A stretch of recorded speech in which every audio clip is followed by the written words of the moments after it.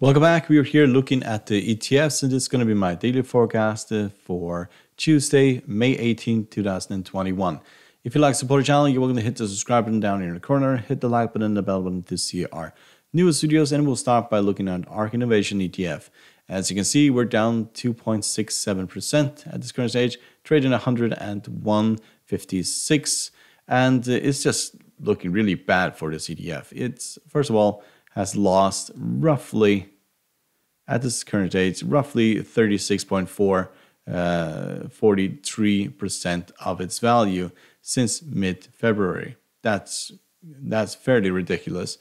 And it looks like the pain is not over yet. So we are testing the 300 moving average. If the 300 moving average were to break, then this may drop significantly further. We can look at the Fibonacci retracement for this.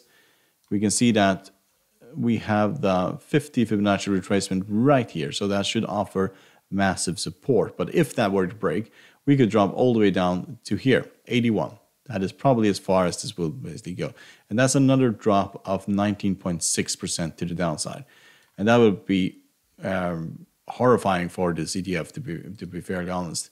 People that invested at the top here, wouldn't blame them when they look at this move, but if we were to break the 300, then there's a heck of a lot of losses that will occur if that were to happen. To the upside, we have the 20 exponential that has crossed the 200 moving average, but at the 111, that's probably going to be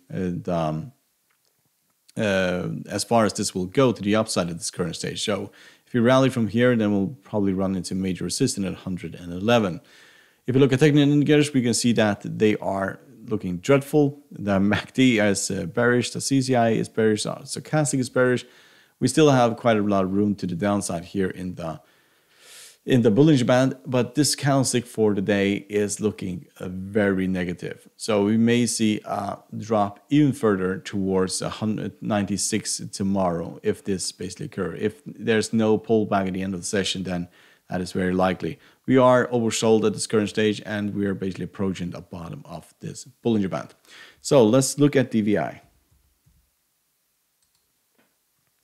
So DVI is up 0.30%. So while the market is fairly down, then it's quite impressive that this is basically up. So this is yes, if you just look at technical indicators for this ETF, we can see the MACD is bullish, the RSI is bullish, the CCI is bullish, and the stochastic is bullish, but we are approaching overbought conditions as well. We are at 68 at this current stage in the RSI, and the Bollinger Band, we can see what happened last time we went outside. We basically broke all the way down to the bottom.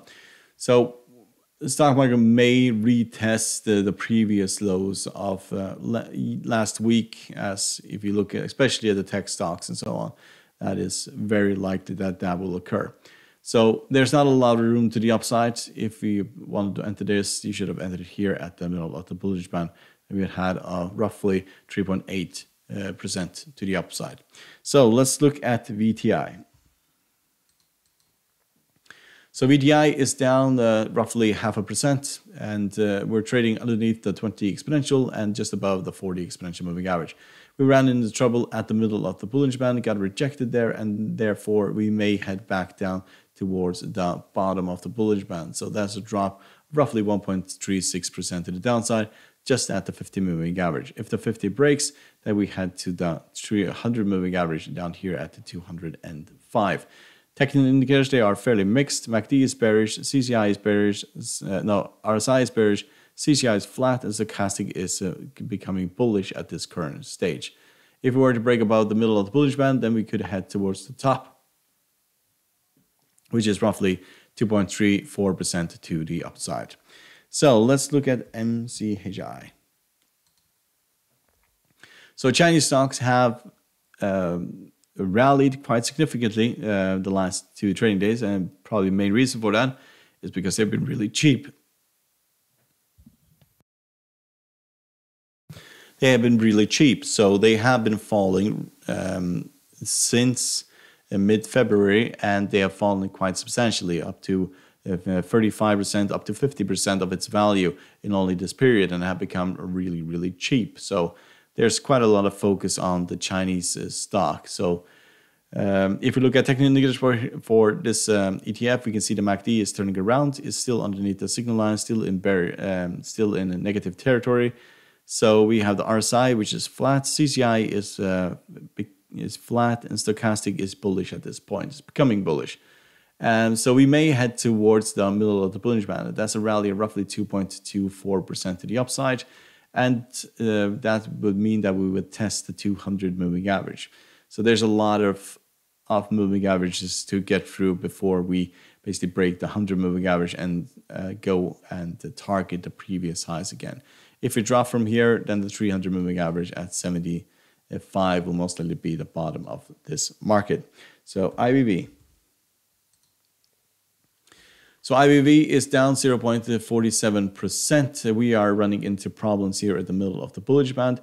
Technical indicators there are also fairly mixed there. MACD is bearish, RSI is flat, CCI is flat, stochastic is becoming bullish. And yes, we have a problem here at the middle of the Bollinger Band with the 20 simple moving average. 416 is where we're trading at this current stage. If we get rejected here, we may head back towards the bottom, breakdown of roughly 1.42%, or even the very lows here of 2.28% to the downside. To the upside, we'll most likely run into major resistance around 424. So, hope you find this helpful. You're welcome to support the channel by subscribing, hit the like button and the bell button to see our newest videos, and good luck and thank you very much.